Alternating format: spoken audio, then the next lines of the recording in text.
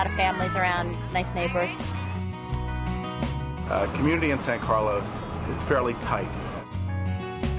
You start to get to know everybody, and you become like you build friendships with people out here. I like the fact that it has this nice little downtown that I can walk to every day, pick up food for dinner. Basically, it's a mellow downtown area. Plenty of shopping. I mean, you can find just about anything you need out here. Anywhere from cigars to dry cleaning. I mean, great places to eat, nice restaurants. The thing about downtown is that it's not chains.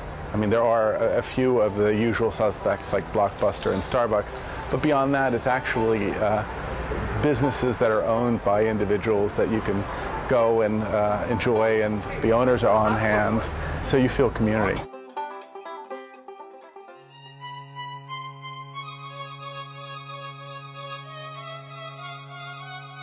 This is a very family-friendly community. You feel a lot of support from the schools and from just the neighbors, the people that move here. Everybody has that same sense of taking care of the kids and making this a great community to raise family. Even though I've not lived here more than 5 years, I seem to have already know people, and people are outgoing and friendly. Everybody knows everybody. You come to the coffee shop, you see the same people out here every day.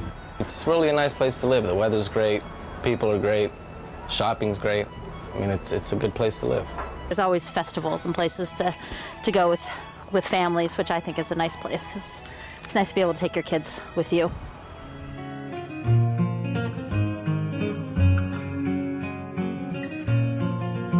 You get two choices here: hillside with views, or flatland with a lot of walkability, and so there's that choice.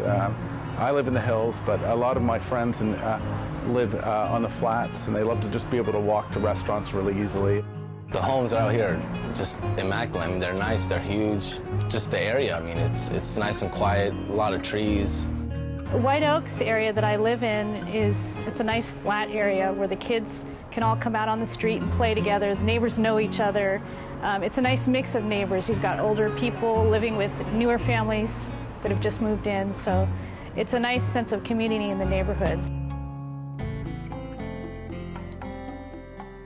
I've taken my boys up to Edgewood Park and we've gone hiking. We've gone to Burton Park ever since we moved here. The kids, really enjoyed playing at the park when they were growing up. We were involved with the library when we first moved here because the library had some nice activities for young children.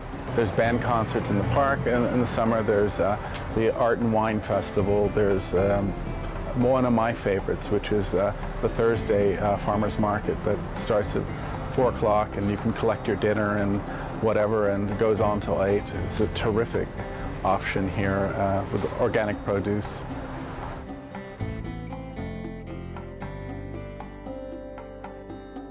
They're good local neighborhood schools. Kids can walk to school and they're safe. I'd be happy to send my kids to any of them.